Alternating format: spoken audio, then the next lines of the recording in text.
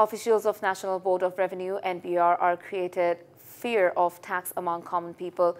Meanwhile, besides, the scope of tax is not increasing for higher rates. This was stated by NBR Chairman Abu Hena Rahmatul Munim. He said these things on a workshop on income tax organized by BCS Tax Academy in Shantinagar. She said that increasing the tax rate was used as an easy formula to raise revenue, but it did not bring effective result. People are trying to find alternative ways to evade taxes. However, NBR Chairman also said tax rates have been reduced in various sectors for the last 3 years. Besides, automation is in progress, NBR Chairman also said, and directed the officials to develop taxpayer-friendly tax system.